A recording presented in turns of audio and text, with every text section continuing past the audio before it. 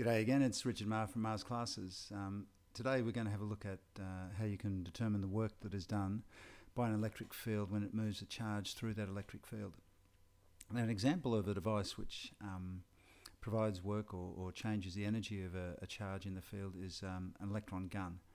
Now, it doesn't actually look like this, but the internals of an electron gun are essentially, there's a few components. There's a heater, which provides a really high temperature, which essentially boils off electrons, the valence electrons from the metal. There are two electrodes. There's a cathode which will repel the electrons which are ejected from the heater, and an anode which will attract the electrons that are ejected from the heater.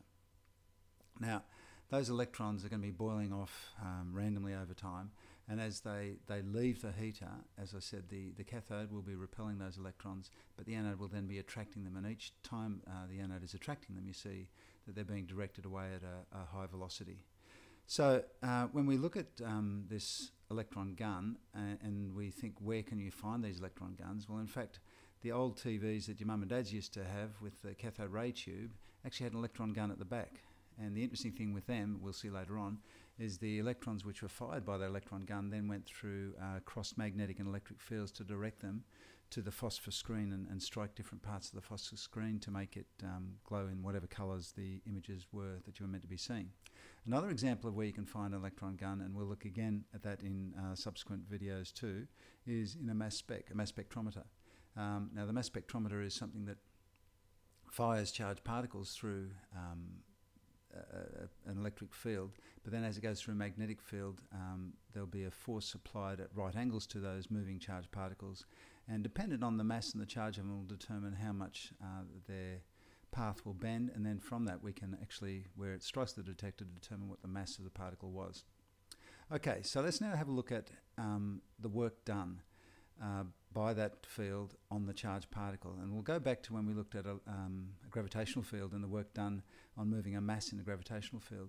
And you remember we said if you raise a mass in a gravitational field, it will gain potential energy, and that potential energy is equivalent to the work that you've done on it. Remember also that n ergon, work in, is the Latin n ergon, so when we look at energy, it is actually the work done. So this particular mass, when it's been raised, has gained potential energy equivalent to its mass times the gravitational field strength times the height that it was raised through. And then when it falls through that field, the field will actually have done work on it, and it'll cause it to have changed the potential energy into kinetic energy, which is equivalent to half mv squared. So let's now apply that to the electron gun we've been looking at and the work that it does on a charged particle while it's in the field. Remember, we said that these particles will boil off the heater, be repelled by the cathode, directed to the anode, and accelerated by the anode as it passes through. Now, each of those charges have moved through an electric field, and remember we described the electric field intensity as equivalent to the force per unit charge.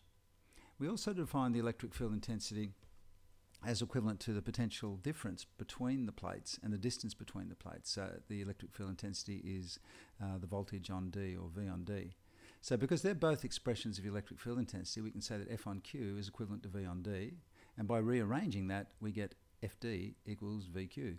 Now, when we go back to year 10 type work, when we looked at a definition of work is force times displacement, well, we've got that there. We've got FD equals VQ. So we can actually now say that the work done on those charges is equivalent to the potential difference between the plates multiplied by the charge. So the work done is the gain in energy, and we've just determined that the work done is VQ. So VQ is the gain in energy. Now, what energy do these charges gain? They gain kinetic energy. They're leaving this electron gun at quite a high velocity. So we can say that VQ is equivalent to half mv squared in this situation. Now, look, we're getting close to exam time at this time of the year, and you're probably wondering what type of questions can the examiners pose for you on this outcome. So I've put an example up here from the 2015 WACE. Now, this is the preamble information before they start asking the question. The questions I'm going to display on the screen shortly. It goes, what is it, A, B, C, D, E, F, G. I think it goes up to part G. So I'll put the questions up, and then I've got the work solutions that the examiners will be expecting as the responses. So my suggestion would be is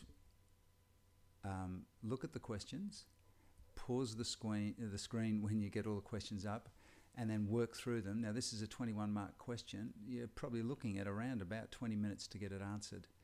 So you can pause the screen, give yourself about 20 minutes to have an answer, have a go at answering it, and then once you're satisfied with that, have a look at the work solutions, which I'm going to provide in a little bit.